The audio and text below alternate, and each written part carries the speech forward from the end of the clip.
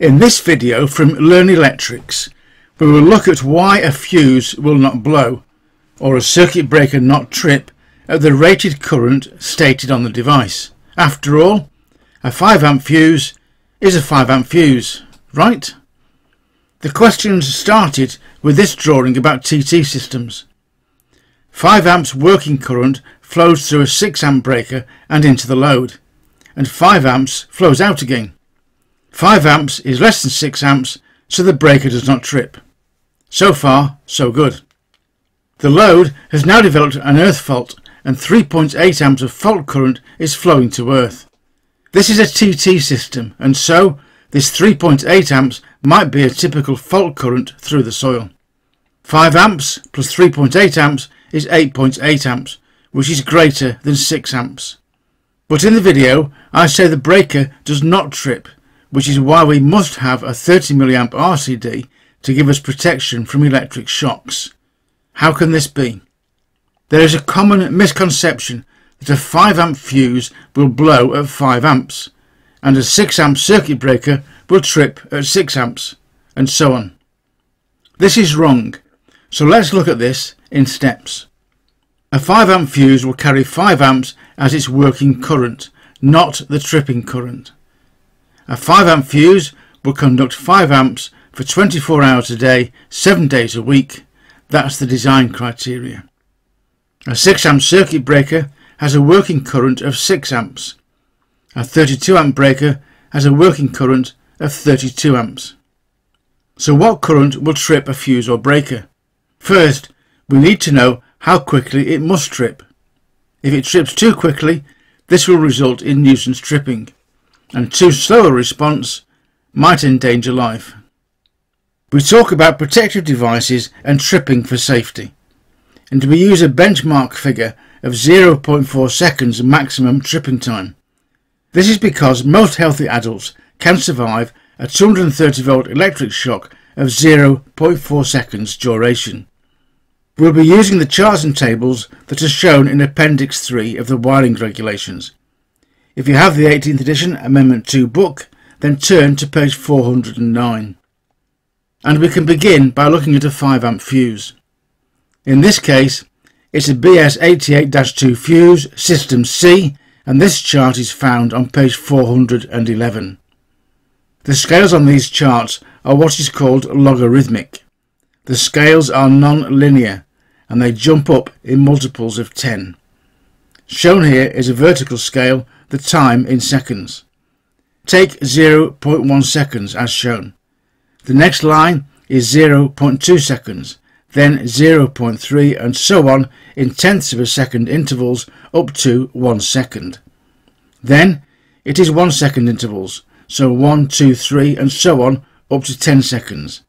Now 10 second gaps, 10, 20, 30 etc. You get the idea. This method makes it accurate for small numbers and space saving for large numbers.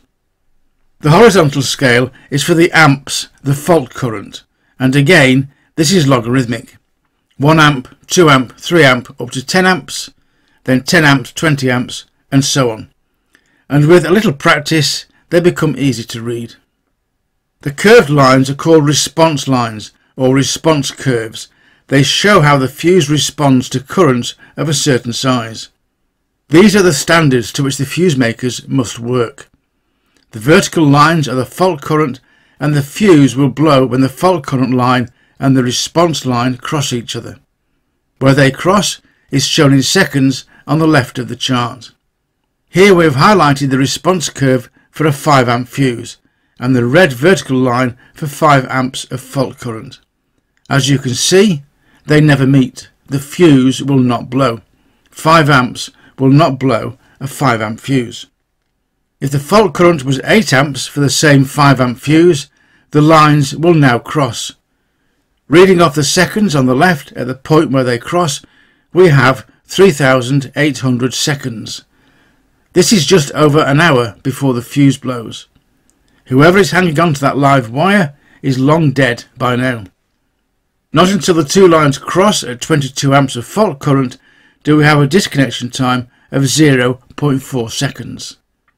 and this same 22 amp figure is given in the table at the top right of the chart. 5 amps will not blow a 5 amp fuse, and we need at least 22 amps of fault current to cause the fuse to blow within 0.4 seconds. We can stay with 5 amp fuses and look at the once very common BS3036 rewirable fuse. You will still find lots of these across the UK in older domestic and commercial installations. Looking at this chart on page 412, you will see the familiar response curves. But look, now, even at 9 amps of fault current, the 5 amp fuse will not blow. 10 amps of current will cause it to operate, but only in 150 seconds, or 2.5 minutes. This is not going to achieve our aim of tripping for safety. Looking at the top right table, we can easily see that we need at least 24 amps of fault current to achieve a 0.4 second disconnection time. Let's look now at a 6 amp circuit breaker, such as we install in today's consumer units. Here we've shown the chart for a 6 amp BS-EN 60898 Type B circuit breaker. It's also the same chart for a 6 amp RCBO to BS-EN 61009-1. Look at the chart. You can see that at 8 amps the fault current line and the response curve do not cross. The breaker will not trip. This is why, with our TT system, right at the beginning of this video, we said that we could not rely on our circuit breaker to protect us. It will not trip. So we rely on the protection offered by the RCD. Looking at the top right table on the page, we can quickly determine that we need a fault current of 30 amps for a 6 amp Type B circuit breaker to operate within 0.4 seconds. On page 418 is a 6 amp Type C breaker, and you will come across these in many installations. Their response time is slower than the previous example, and looking at the table we note that a 6 amp Type C breaker needs 60 amps to reach the 0.4 second goal. And now the Type D 6 amp breaker as shown on page 419. Again, consult the top right table and we find that this device will achieve 0.4 seconds disconnection time when 120 amps of fault current flows. This table, just as an example, gives a quick comparison of types B, C and D breakers, how quickly or slowly they react to different fault currents. A Type C device responds more slowly than a Type B breaker, and of the three, a Type D is the slowest device to respond, and this must be taken into consideration when thinking about changing a Type B for a C or a D type. A quick summary then. A 6 amp breaker is designed to carry 6 amps as a working current. It will not trip at 6 amps. The tripping time depends on the fault current, and we hope to achieve a tripping time for safety of 0.4 seconds. For a 6 amp Type B circuit breaker to trip in 0.4 seconds, a fault current of 30 amps must flow. And Appendix 3 shows the response curves, and the adjacent tables show the tripping time for different fault currents. And that wraps up this video from LearnElectrics. We hope you found it useful and informative, and that you've added a little more knowledge to your mental toolbox. Thank you for watching. It's very much appreciated. Please subscribe to our channel to get access to all of our videos, and remember to click on notify to be sure of not missing our next video. And you will find even more information, videos and help on our website at LearnElectrics.com. And don't forget that you can also type in LearnElectrics, all one word, into the YouTube search bar to go directly to our channel at any time from any computer. We are constantly adding new videos to our channel. Don't miss the next one. And once again, thank you for watching, and we hope to see you again very soon.